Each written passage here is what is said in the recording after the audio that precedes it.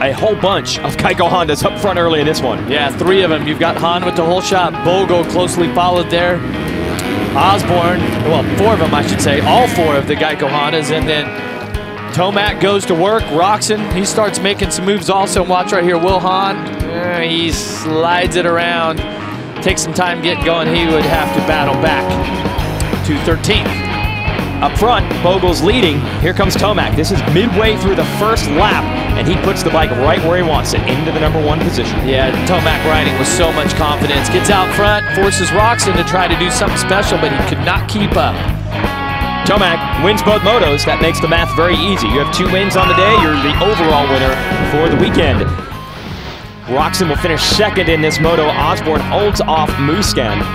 Anderson bounces back from a rough first moto to finish 5th. Bogle had a mistake, was running 3rd for a while, and this one ends up 6th. Another good run for Justin Hill at his home race. More struggle from Baggett. You know he wants more than 8. Davalos and Seeley round out the top 10. Webb wins the battle of the Star Racing Yamaha rookies for 11th. Cunningham was ahead of them at one point. He falls back to 15th. Tommy Week, local product, finishes 18th, scoring some points. Baumert and Zimmer, 2 privateers, also inside the top 20.